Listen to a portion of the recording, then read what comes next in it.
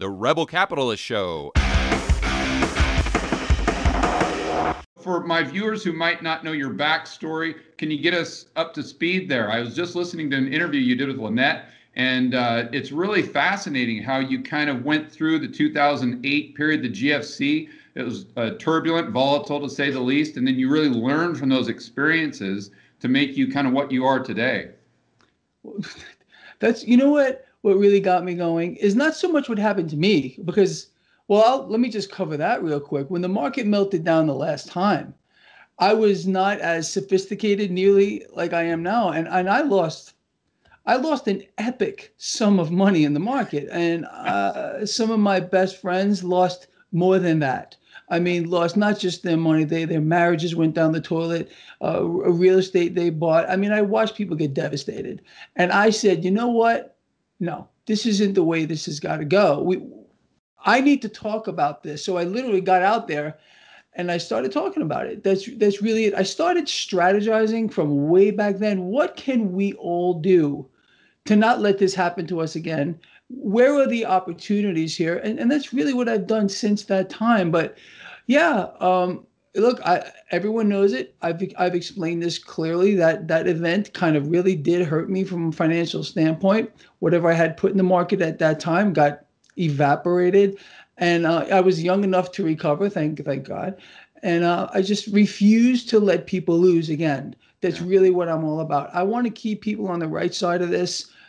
Put this into perspective for them so they can understand what's going on simply like you do. I love what you do. You're bored and your 3 steps, and it's perfect. And I think you're really making a difference. And that's what I think is important for all of us to do, make a difference in other people's lives.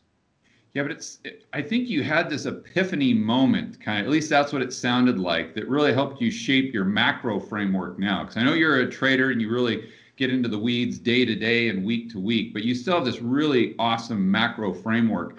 And if my memory serves me right, you kind of sat at your computer one day and you're just trying to think through what had happened during the GFC and what happened with this quantitative easing, and all the money printing and the Fed taking their balance sheet to 4.5 trillion. And it kind of dawned on you like, wait a minute, this is how they're going to try to fix the problem.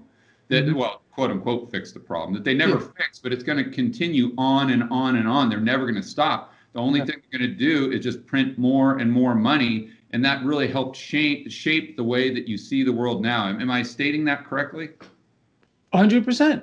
I mean, look, it's all rigged. It's all fake. So what I tell people that follow my work is, since we understand the bigger picture, what's going on here, this is what we need to do to stay ahead of it. I mean, you got people trying to make wild guesses about things. It couldn't be easier, at least in my view, how people can make the system work for them. We understand what they're doing. They've never fixed a problem. Just like you just said, they never fixed a thing. They want us to believe that they fixed a thing, fixed nothing. All they've done was inflate a massive bubble in the debt market. It's a monster, in my opinion. It's really a threat to human life, in my opinion. That's how bad it is. Yeah. On the back of that, we've reinflated the stock market bubble. We've reinflated the housing, but they can't stop. They can talk about it all they want. They've robbed the middle class blind of trillions of dollars in realized wealth via suppressed rates. It's insane what we're seeing. But the insanity of it, I guess, at the same time, presents opportunity. I always tell people, in times like this, sure, there's people that are going to get hurt, but there's also a lot of opportunity. And what I want people to see is the opportunity. Where should we be as this entire thing around us continues to develop? And it's still developing now. I don't think we've seen anything yet with regard to the distortions that already exist in the markets. On everything is distorted on a global scale. I do believe, as you do, that this will at one point get very real for people. And I want them to be aware of that too. And, I'm not out here trying to advocate for people to be buying stocks, because I don't tell people to buy stocks at all. I trade derivatives. I trade options. People will get confused. Oh, Greg, you're a market bull. Should I be buying stocks? I don't really think so. At this point in time, I don't own a single stock. I sold all my core positions months ago, right before the market melted down. We fell like 15% or almost 20%. And since that time, I've been just trading. I will not enter this market again, a core position. I like to own large cap dividend paying stocks in the right environment. This is not that environment, for me at least. Yeah. So I will continue to trade this market. I will continue to bet against the debt, become my own central bank, hold gold, hold silver, cryptocurrencies as well. I happen to love them. You know that probably. That's how I see this right now is how can I make this whole system work for people in the most basic sense? So it's simple for them, kind of like you do, exactly what you do. Yeah, so you're doing that for yourself. You're taking your own framework and trying to apply it at a daily level or a trading level. How can people do that on their own? Let's say they're not sophisticated investors. They're just getting into this, or maybe they have some degree of sophistication, but maybe not enough to go into the option market and buy calls or do something like that. So how do you suggest that people kind of enter this arena? And then how should they execute so they can protect themselves and protect their own purchasing power over the next 2 years, 5 years to weather this storm that you and I both know is coming?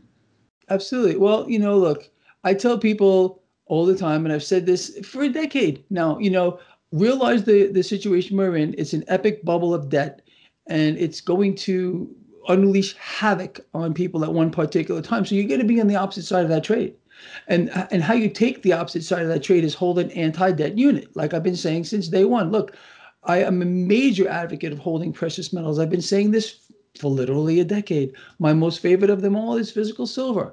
I also think holding cryptocurrencies is a way to bet against the debt too, because these are not central bank issued anything. You own them. So this is how I look at it. No, from a market perspective, trading angle, I try to make this as easy as I can. I literally post what I'm doing, what I'm buying, right on. I have a free newsletter. Yeah. And it just, everything great. I just bought this. Like I said, I call them my lions. Lions, I just bought XYZ, this strike price, this expiration. That's what I do. And I just, and I roll out of these positions. Like once I pull a profit out of these, I roll into something else. If I buy long-term expirations, 2021, generally June, July, April. And, so I don't care about moves in the market. Like today, the market fell 400 points. I don't care at all. To me, it's an opportunity to average down.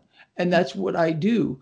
And anyone that's been following my trades has to say, wow, Greg's onto something here because it does work. I'm not saying I won every single trade. I've had 3 or 4 realized losses since I started my newsletter back in March. And we're talking about 80 trades that I've already posted up there. So the record is pretty outstanding. And I'm no smarter than nobody else. I just study these markets. I know how to play the game. And that's what this is. To me, it's a game. It's a dangerous game where the people are being led to the slaughter on an epic scale. And look around us. Does this seem like a prosperous environment for anyone? Well, for some it is. For the well-off, for the rich it is. For everybody else, they're going down the toilet, and they're going down the toilet fast.